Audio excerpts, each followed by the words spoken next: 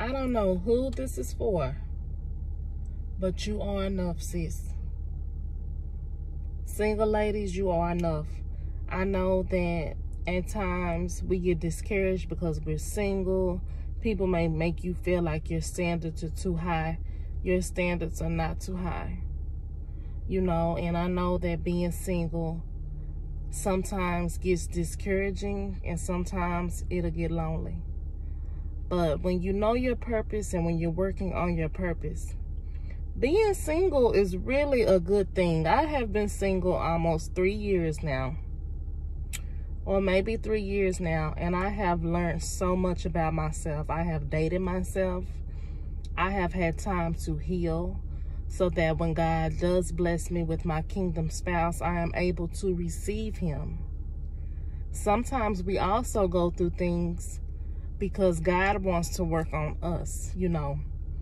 When you look around, just be honest with yourself. Like, you see a lot of people that are in relationships, but, you know, just for a fact checker, a lot of people are in relationships for help.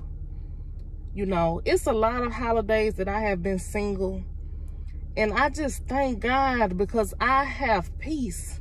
I have a peace of mind. I can remember being in a relationship just on different occasions, different days when I'd rather be at work than to be at home. You know, and it's a lot of people out here in relationships that are in it for help. A lot of people are still together because of what outside people are going to say. A lot of people are in misery. A lot of people are just trying to stick it out for the kids, you know.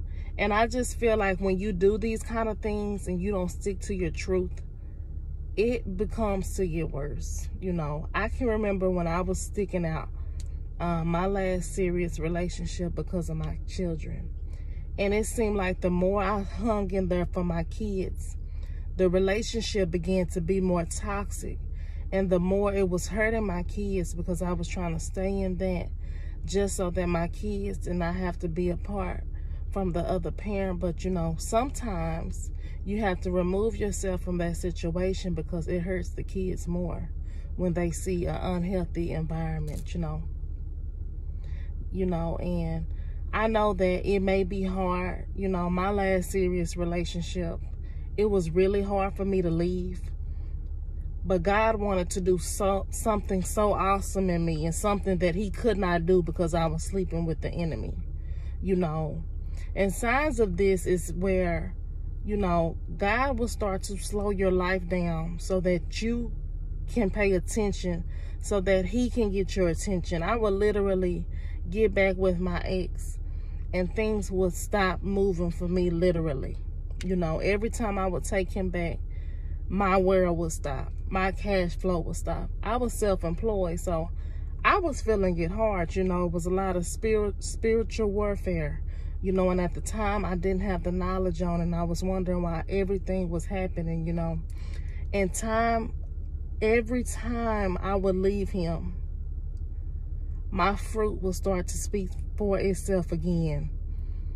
And I will start to blossom again, you know. And it just kept going and kept going until God had to literally take my last child from me to get me to remove myself from that relationship. You know, because when God has plans for our life and we try to do things our way, or we feel like we want to be with this individual, he will turn it upside down until he gets your attention. And I don't know who this is for and why God put this on my spirit to do this video, but it's okay to be single. Walk in your truth. Let God heal you. I've come so far since removing myself, you know, and it was tough, but I made it through. And, you know, a lot of things that I was brainwashed about and that I didn't understand, God started to reveal things for me, you know, to me. And now I have a peace of mind. I'm able to focus on why I'm here and what God called me here to do. So do what you gotta do, sis, bro, whoever this may be for. Stay strong. God bless.